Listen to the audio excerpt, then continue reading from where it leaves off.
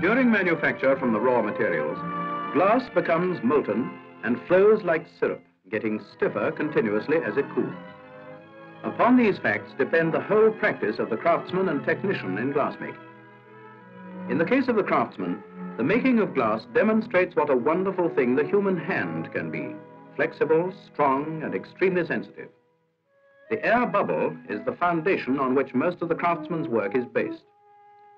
Although machinery plays a big part these days, the craftsman, using his simple traditional tools, is still indispensable for the manufacture of special orders, too small perhaps to warrant the setting up of expensive machinery.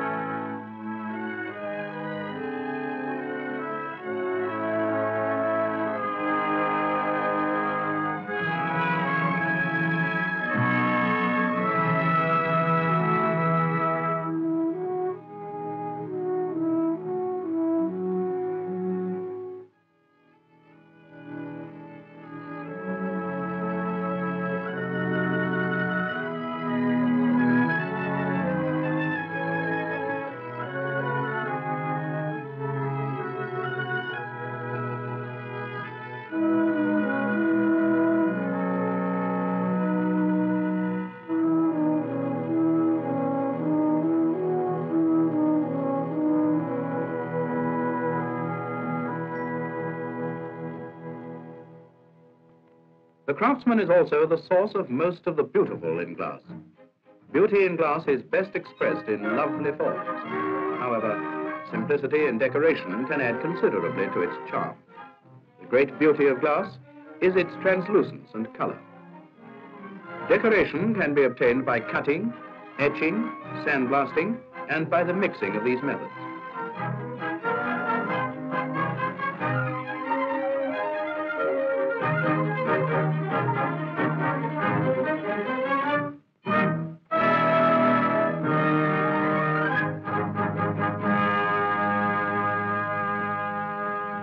The craftsman can change quickly from one task to another, requiring only his few tools and a wealth of experience.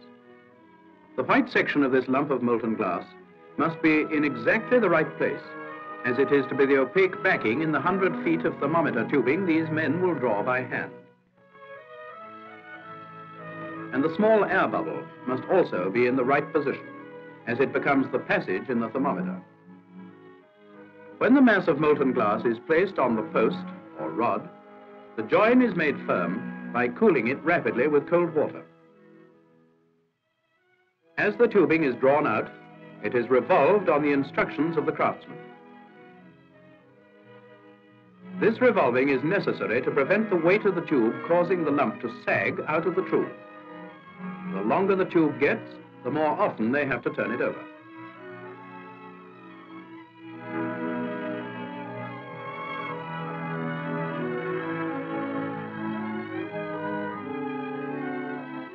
It's really quite simple.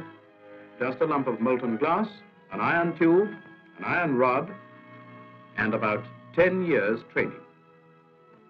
Here is another side of the industry which does not change, the craft of the pot maker. The pots made of a special clay have to be able to stand a furnace heat of 1500 degrees centigrade. The body of the pot must be uniform and well knitted, and the inner surface perfectly smooth. Any irregularity would eventually break off under the drag of the glass and spoil it.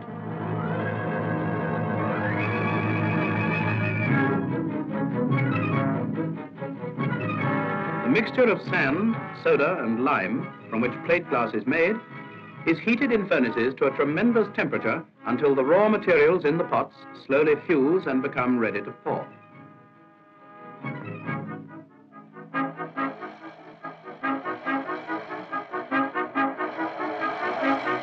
It seems incredible that these clay pots, brought to a white heat, can hold safely well over a ton of molten glass while being transported and tilted in the process.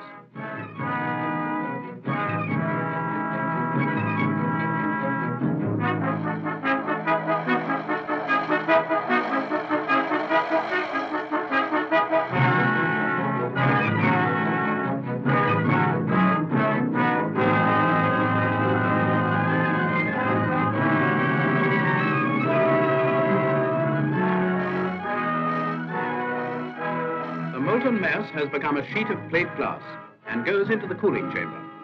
The process is carried out under scientific control, developed through years of unremitting research.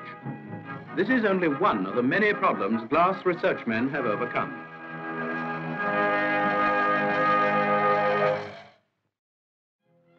In the Department of Glass Technology at Sheffield University, Britain possesses a splendid research foundation supported by British and Dominion glass manufacturers and the university authorities. The originator of the department, which was the pioneer of its kind in the world, is Professor Turner, to whom tribute is paid by glassmakers all over the world. Students come here from many countries. In these well-equipped laboratories, the problems of glass are studied scientifically, and the results quickly conveyed to manufacturers through visits of Professor Turner and his staff, and through the Society of Glass Technology, a pioneer body with membership throughout the world. Here, a specially heat-treated safety glass windscreen is being tested. First, a bending test for pliability. Then the safety glass is tested for resistance to smashing by dropping a metal ball on it from a height of 8 feet.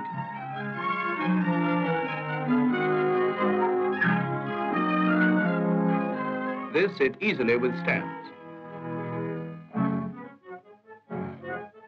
The height is increased until the ball, dropping from 12 feet, smashes the glass, which then collapses into harmless, many-sided grains, having no cutting edges at all. Britain manufactures glass jars and bottles on a very large scale. Here we see a pressure test on bottles sent in by the manufacturers. Products are regularly tested at the works. The laboratories at Sheffield make control tests and report back to the manufacturers. The purity of the raw materials is also carefully checked by chemical analysis. Sand must be tested to ensure that it can be made suitable for the manufacture of fine glass. Britain has many deposits of sand, one of them as pure as any in Europe. She is the first country in the world to have carried out the purification of sand on a large scale by chemical washing.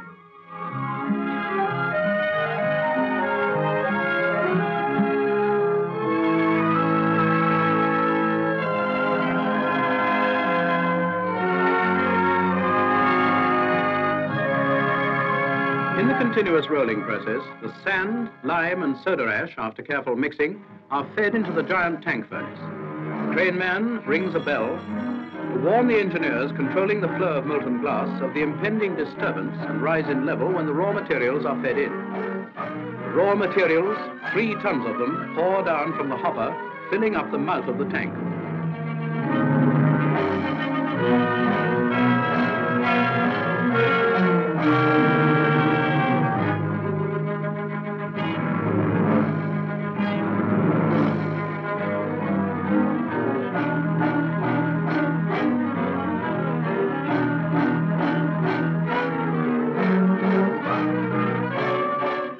continuous rolling of plate glass is a modern miracle. The molten glass flows into the rollers and is drawn between them at the rate of about a yard a minute. Still in a semi-molten state, the glass, now recognizable as red-hot plate glass, is carried on through other rolls into the annealing chamber, several hundred feet in length, where its cooling rate is controlled so that it sets without cracking or splintering. On emerging from the annealing chamber, cold and firm, it is cut by hand to the required length. A diamond point is used. As the cut in the glass plate passes over a special roller, leverage is applied to it by rotating the roller, and the plate is neatly severed through. The section of plate glass is then seized by a pneumatic grab, which uses suction pads. These adhere firmly to the surface of the glass and carry a glass plate weighing anything up to half a ton quite safely. In this instance, it is carried to the grinding and polishing line. The plate glass is lowered slowly and carefully onto a moving belt, to which it is secured by pegs and wedges, and is then passed under the grinders. A mixture of sand and water is flooded onto the glass under the flat teeth of the grinder heads, which grind away the irregularities. Then it passes on to the polishers, which circle and swing like a circus sideshow, buffing and polishing the glass with polishing rooms.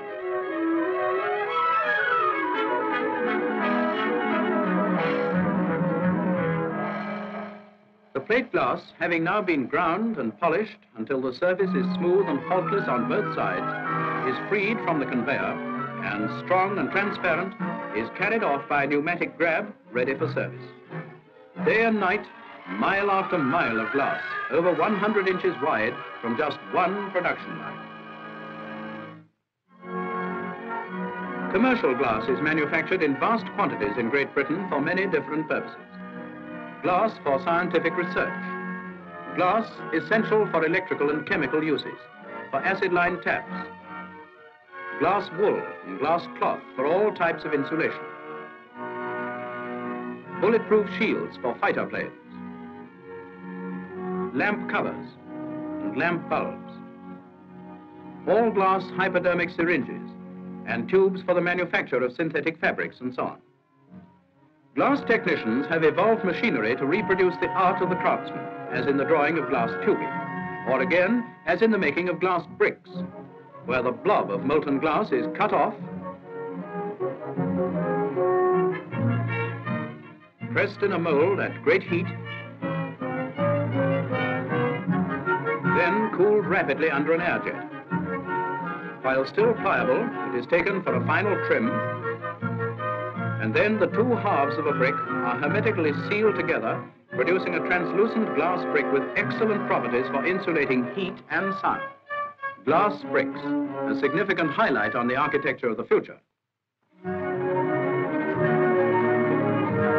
Machines mold glass and machines blow glass, and sometimes they do both, imitating exactly the movements of the craftsman, and in early type machines, even the length of the punties, which swing and spin on these machines, making electric bulbs and radio valves.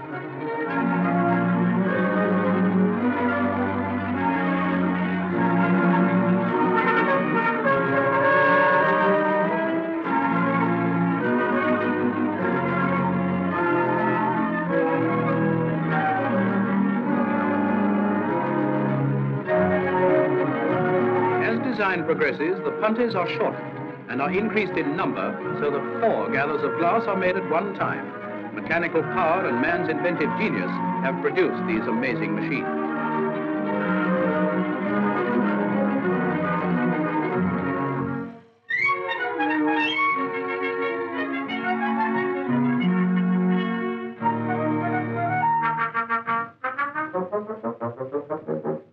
Machines also make bottles of many sizes and varied shapes. One remarkable thing in these particular machines is that the pot containing the molten glass is constantly revolved, keeping a steady supply of glass for the rapidly moving punties to gather. The gathering mechanism picks up the required quantity of molten glass, then, while the mold empties the bottles previously made, the gathering mechanism opens up, revealing an elongated glass bubble. Up comes the empty mold and encloses the glass bubble, and the process goes on.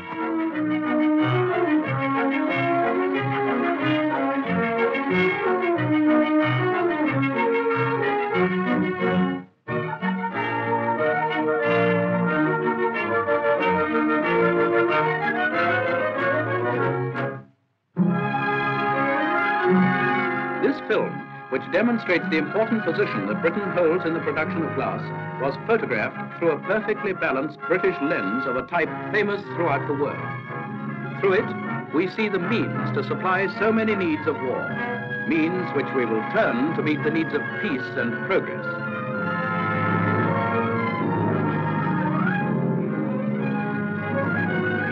So Britain makes glass. Glass to invite the sunlight into her homes, into her factories, and into her schools. Looking through glass, we see a brighter future.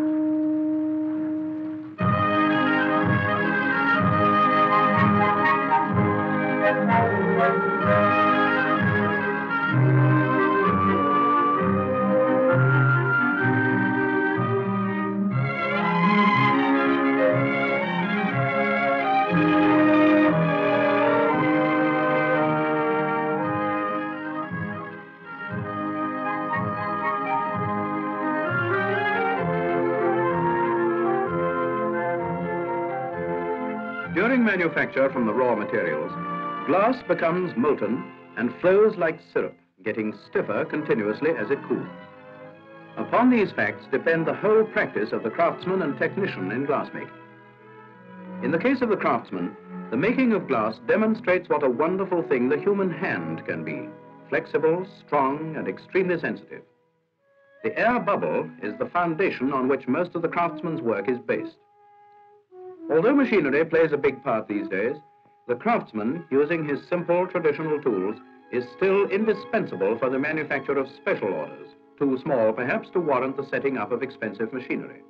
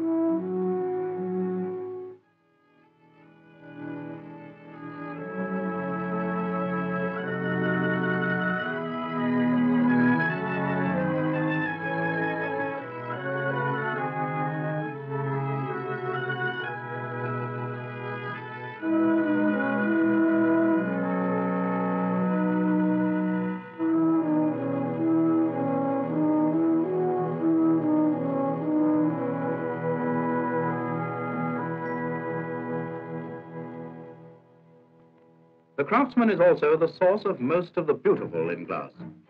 Beauty in glass is best expressed in lovely forms. However, simplicity in decoration can add considerably to its charm. The great beauty of glass is its translucence and color. Decoration can be obtained by cutting, etching, sandblasting, and by the mixing of these methods.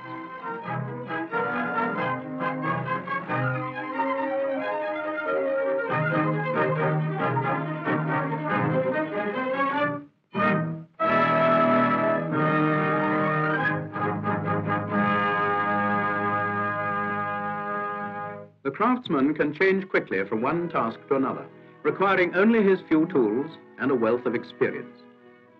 The white section of this lump of molten glass must be in exactly the right place, as it is to be the opaque backing in the 100 feet of thermometer tubing these men will draw by hand.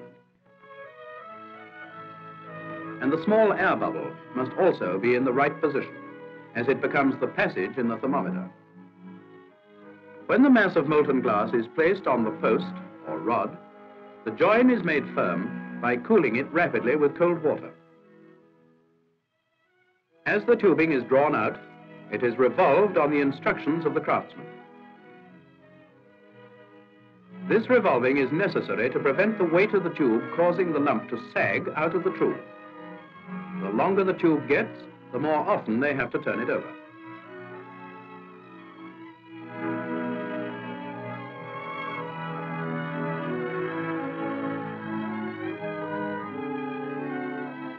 It's really quite simple. Just a lump of molten glass, an iron tube, an iron rod, and about 10 years training. Here is another side of the industry which does not change, the craft of the pot maker. The pots made of a special clay have to be able to stand a furnace heat of 1500 degrees centigrade. The body of the pot must be uniform and well knitted, and the inner surface perfectly smooth. Any irregularity would eventually break off under the drag of the glass and spoil it.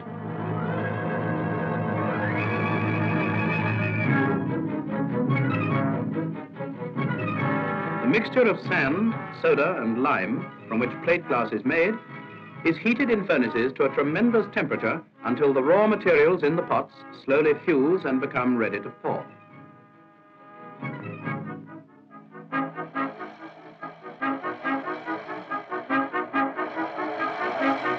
It seems incredible that these clay pots, brought to a white heat, can hold safely well over a ton of molten glass while being transported and... During manufacture from the raw materials, glass becomes molten and flows like syrup, getting stiffer continuously as it cools. Upon these facts depend the whole practice of the craftsman and technician in glassmaking. In the case of the craftsman, the making of glass demonstrates what a wonderful thing the human hand can be, flexible, strong, and extremely sensitive. The air bubble is the foundation on which most of the craftsman's work is based. Although machinery plays a big part these days, the craftsman, using his simple traditional tools, is still indispensable for the manufacture of special orders, too small perhaps to warrant the setting up of expensive machinery.